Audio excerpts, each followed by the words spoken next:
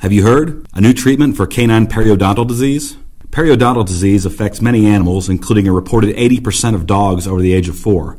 So veterinary clinicians and researchers are always on the lookout for improved prevention and treatment options for this all-too-common condition. Earlier this year, a study out of Japan looked at the effects of a low-dose orally administered type 1 interferon alpha, on periodontal disease in dogs. As the researchers note, both host and bacterial factors affect the progression of periodontal disease, including a strong immune response with an increase in cytokine production. Other studies have demonstrated that interferon alpha provides some immune control and has antiviral and antibacterial actions. Additionally, type 1 interferons may increase antibacterial immunoglobulin production and regulate systemic immune responses. This study looked at the effects of orally administered canine interferon alpha subtype 4 combined with maltose paste on canine gingival inflammation. Maltose paste was added to improve product storage stability.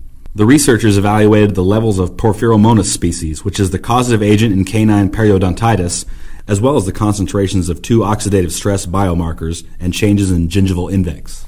29 beagles were involved in this study. One group was free of gingival inflammation and was treated with once-daily oral canine interferon alpha subtype 4 for 5 days. Another group with gingival inflammation was divided into 2 subgroups.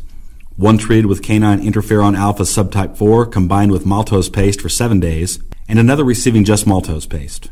A third group with gingival inflammation was divided into 3 subgroups. 2 of the subgroups received different oral doses of canine interferon alpha subtype 4 for 30 days. The third subgroup was given maltose paste alone. Saliva from the dogs was tested throughout the study.